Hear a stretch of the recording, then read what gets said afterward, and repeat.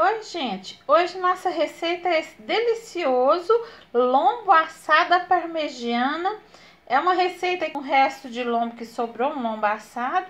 Você vai ver o pedaço que eu cortei em seguida.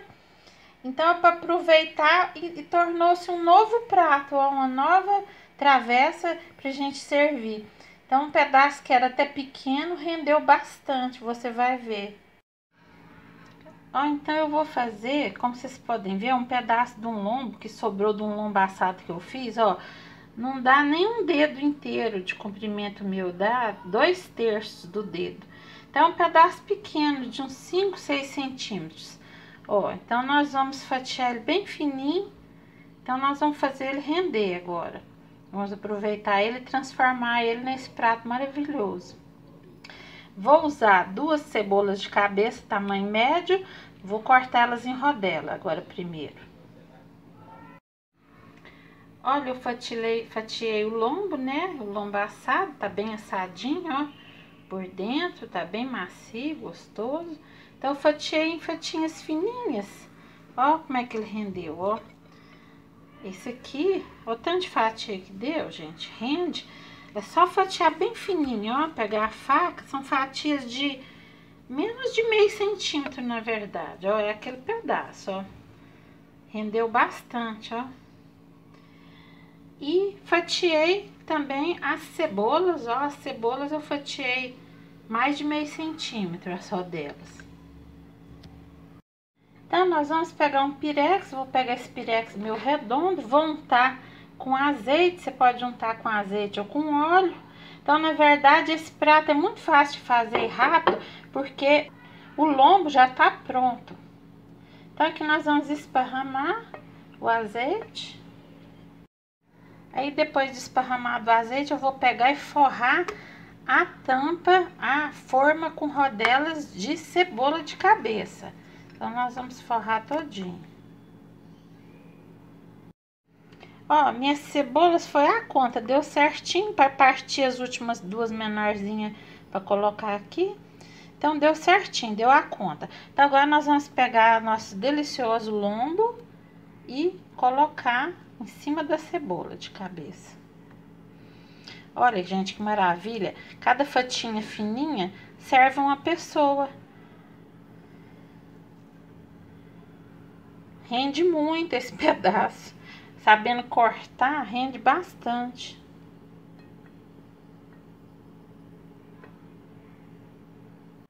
Cortando fininho. Olha, dava até pra uma forma maior, ó. Porque eu tive de colocar, ó, uns pedaços meio em cima dos outros. Porque eu cortei bem fininho, rendeu muito. Então, podia até ter cortado o mais largo pra essa forma ou pôr numa forma maior. Mas tudo bem. Agora, gente, eu vou pegar, ó, 300 ml de molho de extrato caseiro. Você pode usar o industrializado também, mas se você quiser aprender a fazer esse meu, eu vou deixar o link abaixo da descrição do vídeo aí, tá? Então, nós vamos usar metade, mais ou menos metade desse copo, que esse copo é de 300 ml. Então, nós vamos usar mais ou menos metade e colocar em cima do lombo. Gente, após esparramar a metade, bem esparramadinha, em cima das fatias, nós vamos pegar mais ou menos cerca de 100 gramas de mussarela e fatiado, mussarela fatiado, e cobrir esse lombo.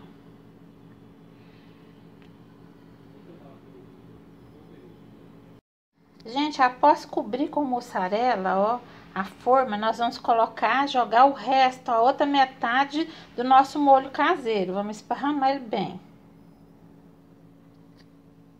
Gente, após esparramar bem, ó, por cima do mussarela, os 150 ml do molho caseiro, eu vou pegar 20 graminhas de queijo parmesão ralado, que é uma colher de sopa, e esparramar por cima.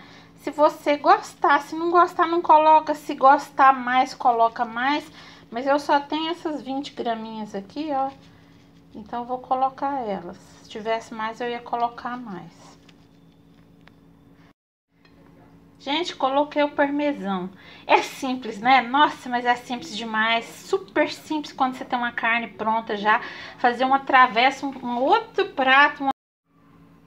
Gente, eu coloquei o queijo parmesão ralado. Agora eu vou levar ao forno no mínimo. Vou colocar no mínimo, porque essa carne já tá pronta, tá tudo pronto. O molho é pronto. O queijo vai derreter, dar uma gratinadazinha. E aí, então, eu vou levar ao forno mínimo e vigiar. Fica pronto super rápido. Eu vou contar os minutinhos e te falo, mas coloca no forno mínimo.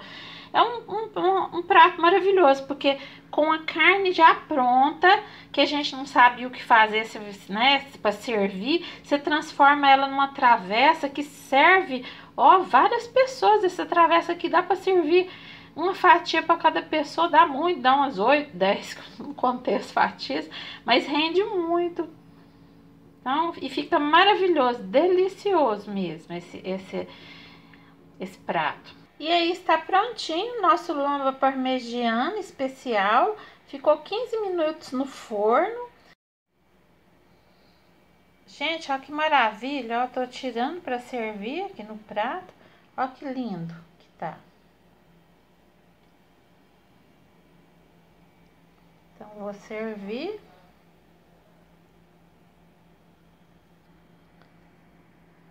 Então, olha como que rendeu, rende muito.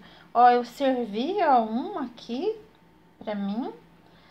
Vou colocar daquela farofinha que eu fiz, que tá aí no canal.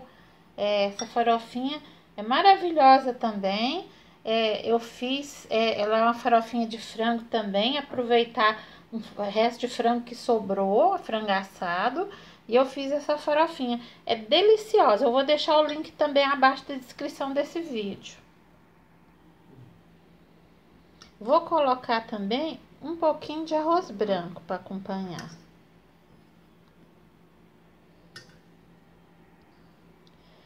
Vou colocar também uns tomatinhos.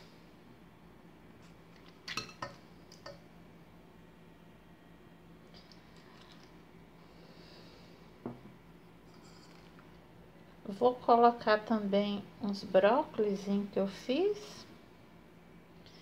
Eu juntei tudo, porque eu fiz, na verdade, separado, foi no almoço, agora já é a janta.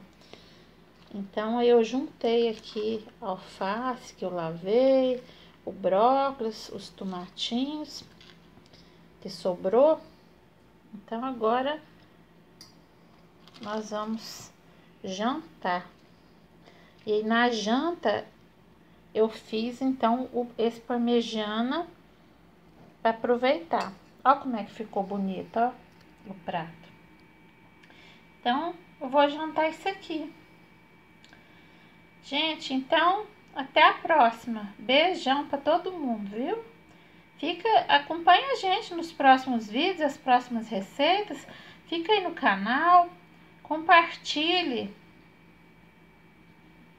Faça comentários aí embaixo no vídeo. Se você fizer essa receitinha, me diz como ficou. E bom apetite, tudo de bom e até o próximo vídeo.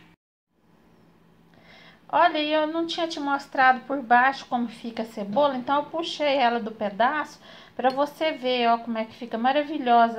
Cozidinha também, ó, porque ela assa, fica macinha, então fica muito gostosa. E aí é só você vigiar o ponto para não queimar.